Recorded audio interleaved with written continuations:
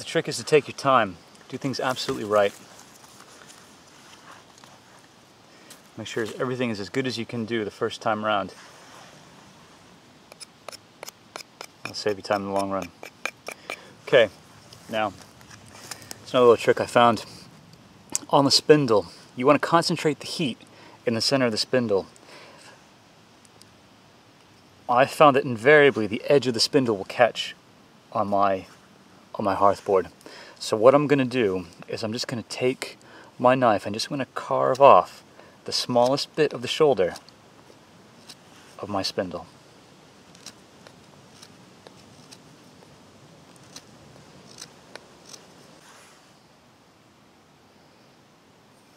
Okay.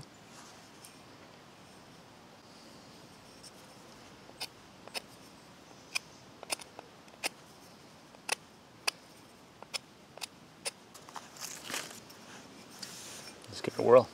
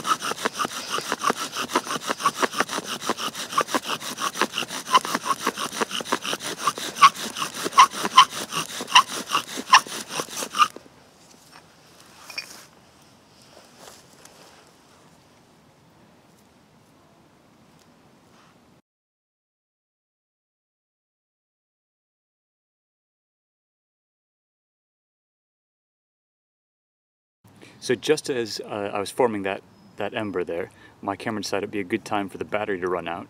So here I am back again, and hopefully you can see this one burst into flame. So we've got the same kit here. We'll try it again, and hopefully we can catch it on camera this time.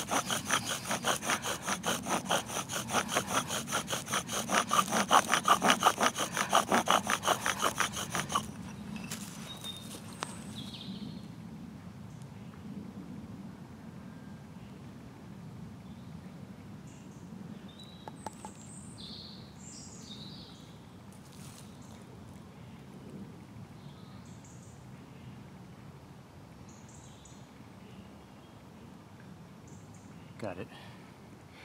Okay, I don't know if you can see that. It's a small ember, but it's smoking really, really well. And I'm just fanning it with my hand, just to encourage it. There it is. It's starting to get red in the center. There's no need to rush this step because that will smolder for a long, long time. Let me see if we can get a close-up of that.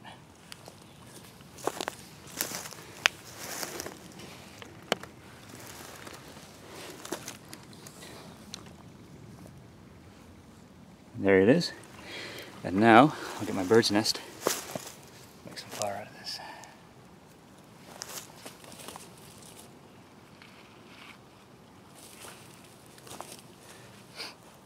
Okay, now take this. I'm just gonna put my bird's nest over it and drop that right into the center of my tinder bundle, right there. Now,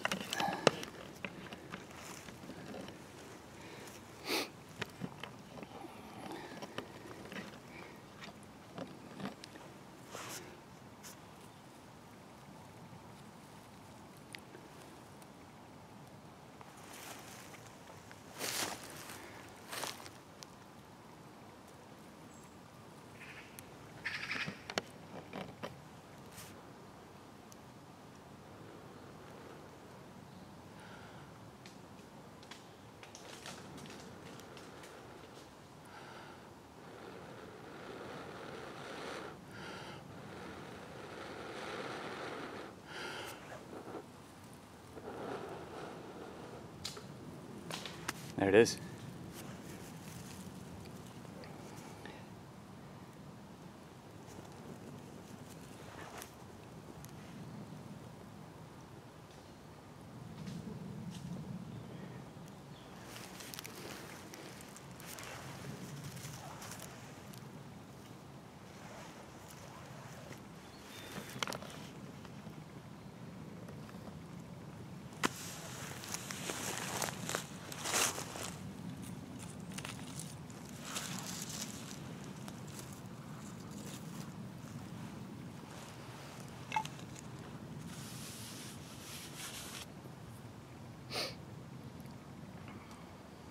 Okay, now we're not making a fire out of this, so or at least not campfire, I should say, or a cooking fire. So, I'm gonna make sure this is completely out. So I've just got some water, and we're going to put some water in my hand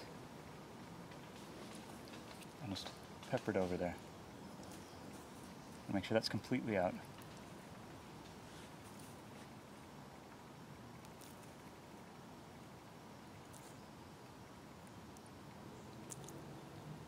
Before I go any further. Now, take a little stick, stir that around. It's exactly the same process you should do with any kind of a campfire, really. Stir up all those coals. Make sure it's completely out. Make sure you can go like this in the embers of your fire. Because if there's any heat, if there's any spark, you're gonna feel it. It's not gonna burn you, but you'll feel it. It's actually still a little bit warm there, amazingly. Just put a little bit more water. There it is. As you can see, there's a lot of grass in this area. I don't want to leave anything smoldering. There it is. I'll wash my hands off. All right, well, there you have it, how to make fire from a bow drill set, start to finish. Now, there's a couple things which I didn't comment on as I was making this that I just wanted to include.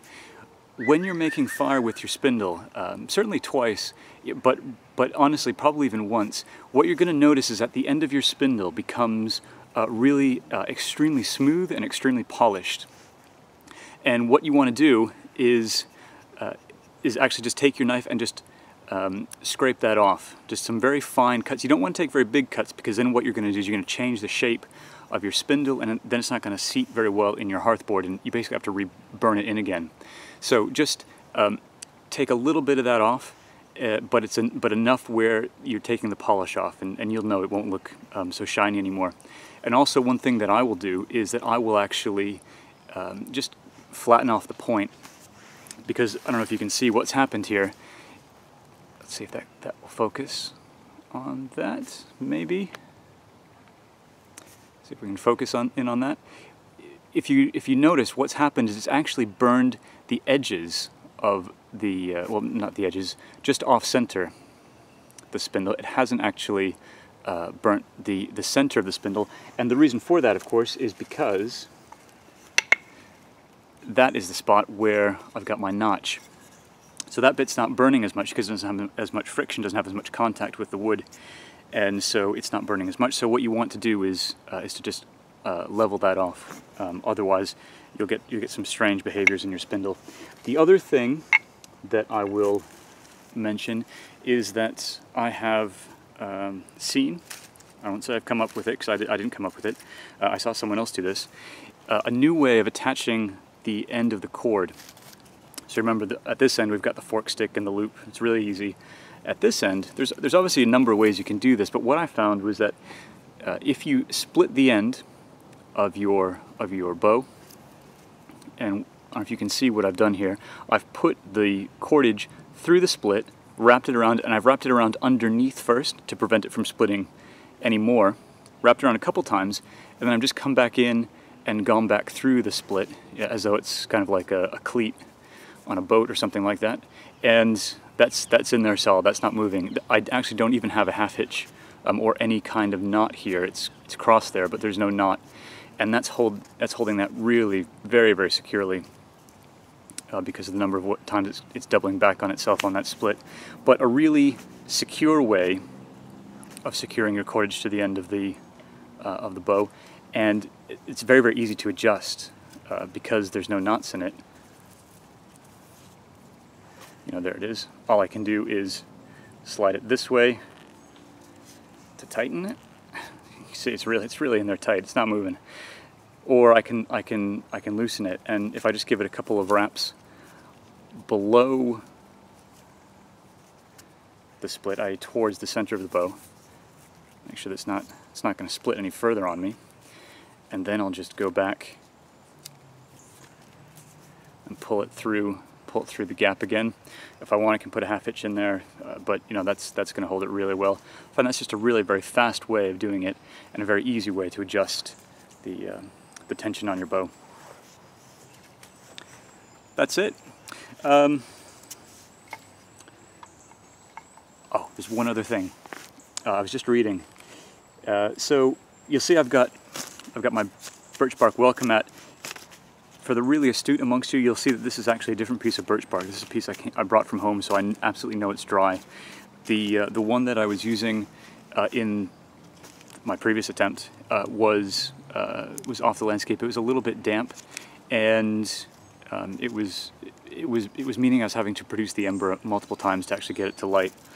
Something really interesting that I read in Morris Kahansky's book, that he said that a dry hearthboard, if it's left on, you know, quote, dry ground, but there's always moisture in the ground, if it's left on dry ground for half an hour, that can actually impair your chances of making a bow drill fire successfully so much that you won't be able to do it successfully in a lot of cases. So even just laying this for a half an hour on the ground, on dry ground, will impair your chances. So the dryness of your of your welcome mat, the bit that's going to catch the ember, because that's exactly where the ember is falling. If that's not 100% dry, then your ember is going to have to try and dry out the welcome mat as it's forming, and that's just not going to work very well for you. So just a couple more tips and tricks there. Hopefully this has been of a help. Hopefully, if you're making a bow drill fire set for the first time, and or maybe you've tried it before and you haven't been successful, maybe that some of these little tips will be of use. Hope so. And yeah, it's great fun. I mean, it's such an exciting thing to actually blow a spark into flame from a bow drill set. So I encourage you to try it. It's great. It's a real feeling of accomplishment.